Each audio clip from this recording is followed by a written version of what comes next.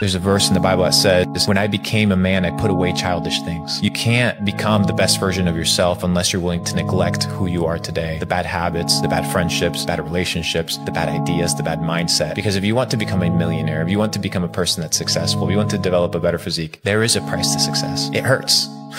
Like, you've had to neglect friends. Yeah. You've had to neglect certain comments from family members. Yeah. And nobody's going to see that. But that's the price. And you will either live the price of discipline and hard work, or you will pay the price of regret. At a certain point, people have their own journey and they have their own story. You can't carry everyone to the top. They have to do that for themselves. Did you lose good friends on your way to the top? Many. I don't think it's because they're bad people and I haven't had people fuck me over. I just think at a certain point, it's like, sure, people were there with you from the beginning, but when they're not advancing and they're not moving forward, you get to a certain point where you realize you can't carry everyone. And for a long time, I thought I could carry everyone. And it's very disheartening because you feel like, fuck, these people were there for me from the beginning. And it can weigh heavy on you sometimes, but it's the only way.